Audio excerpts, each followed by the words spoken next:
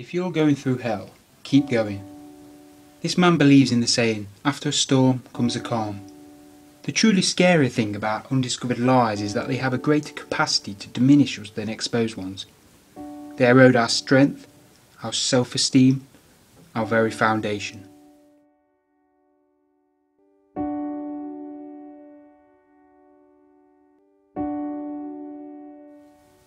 If you don't like something, change it.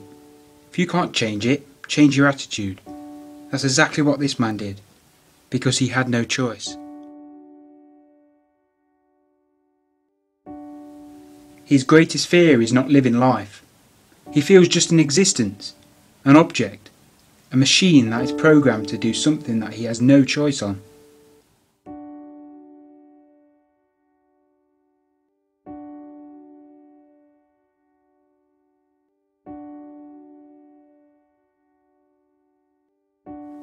He who is not courageous enough to take risks will accomplish nothing in life.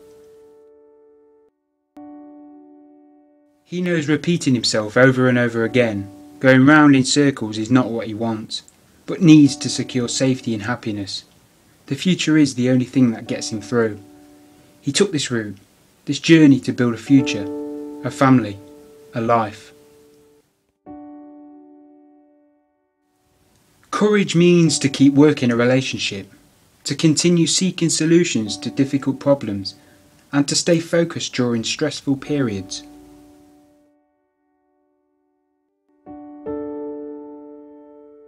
He feels the odd one out, but he knows he has no choice.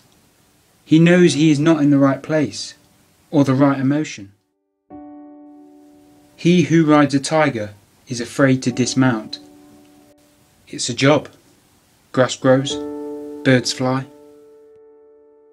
A great man once said change does not roll in on the wheels of inevitability, but comes through continuous struggle, and so we must straighten our backs and work for our freedom. These words go through this man's mind every time he has to do what he does. But then again he thinks, if today were the last day of my life, would I want to do what I'm about to do? I know I need to change everything. Bad things do happen. How he responds to them defines his character and the quality of his life. He can choose to sit in perpetual sadness, immobilized by the gravity of the loss, or he can choose to rise from the pain and treasure the most precious gift he has, life itself.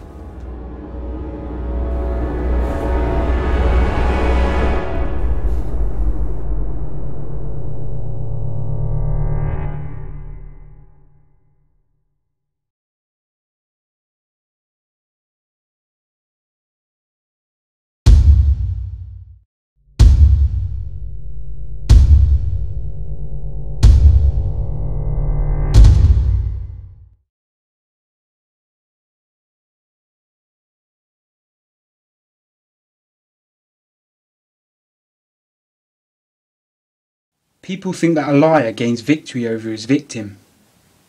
What he has learned is that a lie is an act of self-abdication, because one surrenders one's reality to the person to whom one lies, making that person one's master, condemning oneself from then on to taking the sort of reality that person's view requires to be faked.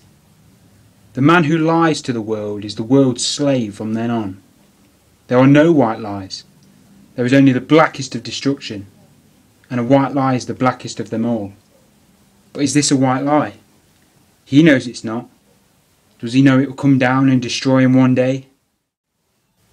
Yes. Yes, he does.